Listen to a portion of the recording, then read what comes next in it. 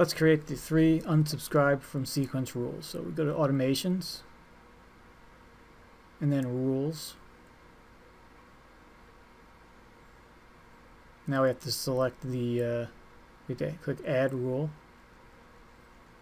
and we're going to select the tag that will be removed to trigger this rule, and that will be new Podio lead, or new Podio new lead.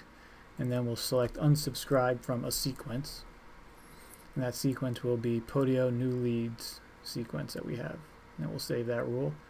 Now we have to create 2 more, one for each sequence. So tag removed for the trigger, and we'll select Podio not motivated.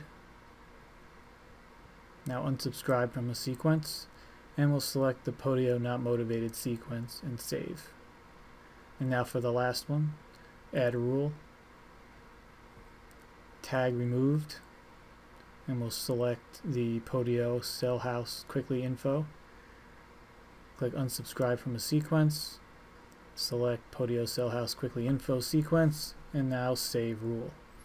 And that's it. So now every time a tag gets removed, it'll remove the corresponding sequence.